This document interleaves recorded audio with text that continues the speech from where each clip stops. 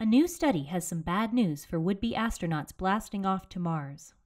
The cosmic radiation dose for a deep space mission is enough to alter the brain and change behavior. The effects are temporary, and so far have only been found in mice, but researchers are beginning to understand how radiation poses health hazards beyond the usual concern about cancer. Galactic cosmic rays are an important source of radiation for astronauts. The rays form when stars explode outside our solar system and are made of atoms stripped of their electrons, moving at nearly the speed of light.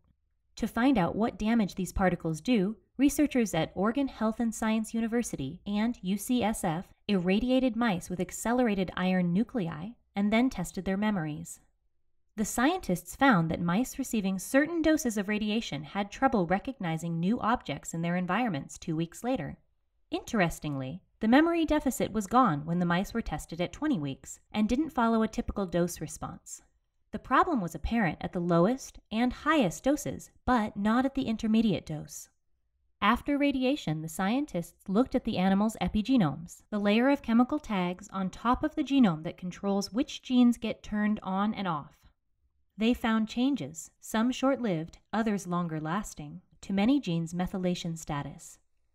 One of these offered a clue as to why the memory problems weren't entirely dependent on dose. Compared to the low-dose mice, the intermediate-dose mice had higher levels of a particular methylation mark that increases expression on synapse-related genes, genes that might be involved in repair. The findings suggest that animals receiving the intermediate dose didn't suffer memory problems because the brain kicked into gear and healed itself. The lower dose wasn't strong enough to trigger a meaningful response, but was still damaging enough to elicit the cognitive deficit. Unfortunately, the low dose is the level astronauts would likely receive on a mission to Mars.